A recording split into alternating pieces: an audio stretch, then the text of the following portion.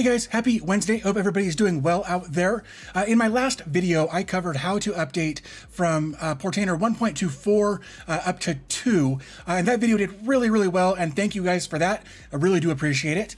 One of the things that popped up repeatedly is that in version 2.0, they no longer allow the use of templates, and a lot of people use templates just to make deploying containers easier. So in this video, because Portainer 2.0 doesn't allow for templates, I want to show a few different ways that you can still use templates or something similar to templates to deploy containers faster and easier without having to go through the process of using stacks or whatever the case may be. So let's jump over to my desktop and take a look at a couple of options that you've got if you want to continue to use templates on Portainer 2.0. Okay, so here we are on my desktop, and this is my main home server. This is what my family uses for everything. This is my big server. This one is currently running 1.24.1. This is the version that is stable. This is we'll call it the old version, classic version. But if we come up to app templates, here we can see that there are a bunch of templates in here.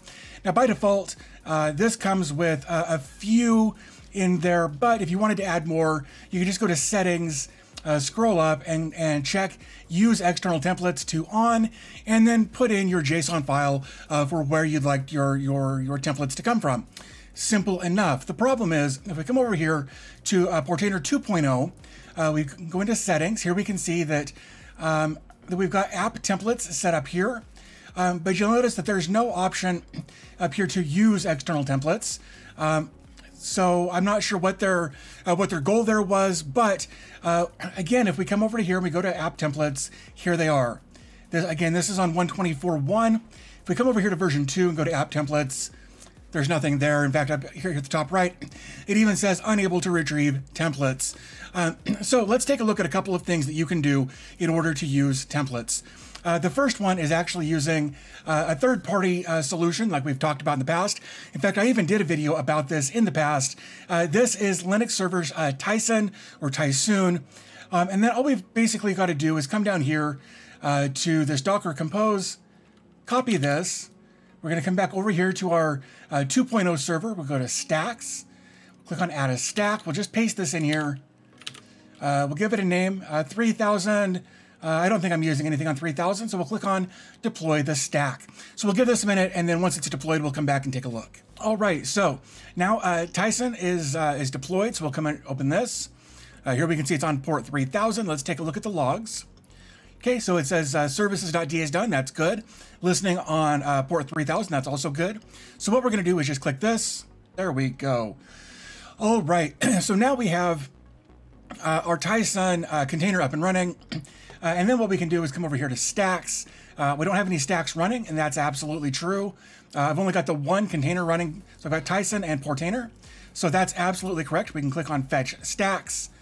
And this is everything that we have available to go ahead and install on our system here. So let's go ahead and let's do Heimdall. So we'll click over here where it says configure and launch. Before I go and do that though, just understand there are 3 pages. Oops, I clicked on page 1 there.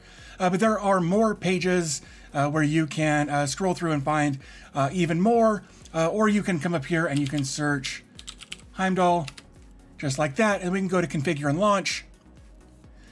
Okay, so the stack name we're going to give it is Heimdall. The port, I'm going to call it 3001. I'm going to say srv/Heimdall. For this particular system, I know that my UID is 998 and my GID is 100. And then we've got my time zone there. So we'll go ahead and click on create. We'll let this go ahead and do its thing. I love that it shows me the process that it's going through in this virtual terminal window where it's pulling and extracting and doing everything. I love that it shows me this. I really wish that Portainer did this. It doesn't. So that's what's cool about here. This is very much like running it in an SSH terminal or something like that. So now it says creating Heimdall is done. So we can click close. Then if we come over here to stacks, we can click open. Oops, okay, so let's see if it's going to give us any kind of logs or anything. Logs. All right, so right here it says, in fact, it tells us it's creating an app key. This may take a while on slower systems. The little system I'm using right now is a 4-core Intel Celeron with 4 gigs of RAM. So it may take a little while, so we'll go ahead and let this do its thing. And then once it's done creating the app key, then we should be able to come back over here and relaunch this app. Okay, so we've given this, I think, plenty of time to make sure that it's created everything it needs to create.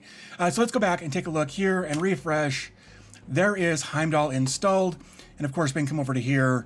We can add, we just call this Pi-hole, for instance. And we can go here. That's great. All of this is good. The URL, we can say HTTP, brucebanner.local port 3000 and save.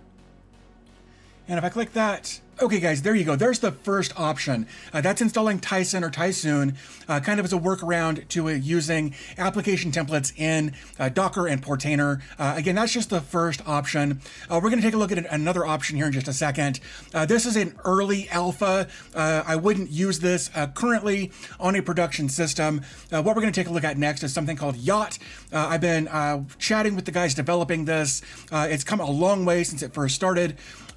But like I said, it's still in a pre-alpha state, so definitely something to keep an eye on. So let's go ahead and take a look at Yacht. Okay, so this is Yacht. Like I said, this is pre-alpha. I've been talking to the guys developing this. We're only going to touch on it briefly as an option to get around the application template issue, because I want them to be able to release their first big video on this when they're ready. But I just want to know, or want you to know, that this is another option as well. So basically, this is Yacht. What we're going to do this through an SSH command. So we're going to open up PuTTY or whatever you prefer. I'm going to type in tanix.local. Of course, I'm going to drag this up just like I always do. And I'm going to type this in. I'm going to put in my password. First thing I have to do is create a volume called Yacht. So we've done that. I'm going to copy this like so. It wants to run on port 8000, but Portainer already runs on port 8000 for some of its stuff. So I'm changing it to 8001. Everything else in here is very, very basic. Don't need to adjust anything. So I'll go ahead and click OK. All right, so it's pulled everything. It's deployed everything. So what I can do now is come back over to here. I can change this to port 8001. And there are some credentials here, which you can see is admin at yacht.local. And the password is pass. So we'll go ahead, and come back over to here. We'll do this, and we'll type in pass. View templates, nothing. So we'll go ahead and click on add. We'll paste that in there, and we'll type in Yacht. And then we'll click submit. And then if we come into here, here are all of the applications that are available in here. This is actually the same template that I used a couple of months ago when I did the video about deploying 81 apps from just a single click. This is that same JSON file, but instead of using Portainer or Taisun, we're using another third-party Docker container called Yacht. Again, this is pre-alpha, definitely worth a look.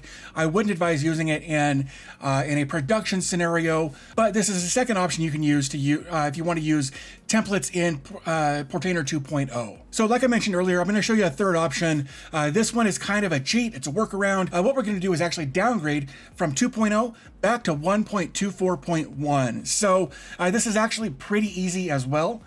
So we're already logged into our little dev server here. I'll type in clear just to get rid of that. I'm going to say docker stop Portainer. And then I'm going to say docker rm Portainer. Like so, and then that should stop and remove our Portainer. So if I come over here and click refresh, this should fail. This is perfect. So we could, if we wanted to, continue to use an SSH command here to just create a new version. We could just do this. And so it's created our Portainer data folder here. And then what we could do is just run this other command, and I will have this available. Like so, and then we can just click run. So now if we click on Control R to refresh, that error message is fine, nothing to worry about there. There we go, and now we're logged back into an old version so that you can go back to using stacks, or not stacks, but templates and that sort of thing. The other option that we could look at here as well, if we wanted to do this, we could say docker stop Portainer. Docker rm Portainer. Again, so if we refresh here, this should fail. So then what we can do is log in. Oops, that's not right. Oops, no, that's, wow, having a minute here. So we can log back into OpenMediaVault, go over to extras, go to Docker, no Portainer container found, Portainer, install. We'll give this a minute to do its thing here. All right, so that's done. So now what we can do, just like we did before, go to port 9000, click leave. We'll say admin and my password, like so. And there we go. We're back on our old version of 1.24.1. So, like I said, this was just meant to be to kind of show some different ways that you can still use templates on Portainer if you've already upgraded. We looked at Yacht, we looked at Taisun, and then we also looked at downgrading from 2.0 back to 1.24.1. So you've got some options if you still want to continue to use templates. I do believe that 1.24 point whatever, right now it's 1, but I believe they're going to continue to update this particular version for about the next year or so. But 2.0 is coming, so it's definitely something to prepare for. I just wanted to give you some options on things you can do kind of in the meantime. So I hope you found the video helpful. If you did, do me a favor, give the video a thumbs up. It would help me out a ton. Also, if you're interested in supporting the channel, like I said, everything that I talked about in this video will be linked in the description below, but there will also be a coffee link, which is like a one-time tip jar, as well as a Patreon link where you can become a patron. Currently, there are 4 levels at which you can subscribe. The $3, $5, and $10 levels will give you early access to my content when it's available, but the $5 and $10 levels will also give you access to a patrons-only Discord server where we can hang out, chat about whatever you want to chat about. So hopefully, again, you found the video helpful, and hopefully I will see you guys in the next video. But with all that being said, I'm going to get out of here. As always, thanks for your time. I always appreciate your support, and I'll talk to you in the next video.